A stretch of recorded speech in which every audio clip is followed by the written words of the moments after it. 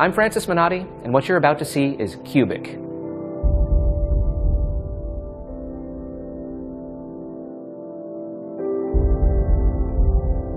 There's one side we can't see, and that's how you put it down. You gave me the Rubik's Cube mixed up. You put it down with one side we can't see. That is the red side. Now, there's 43 quintillion combinations of a Rubik's Cube. That means you could mix it for the rest of your life, all of the lives in the world for the rest of their lives, and you'd still never come up with the same combination. That is an amazing coincidence that you just created.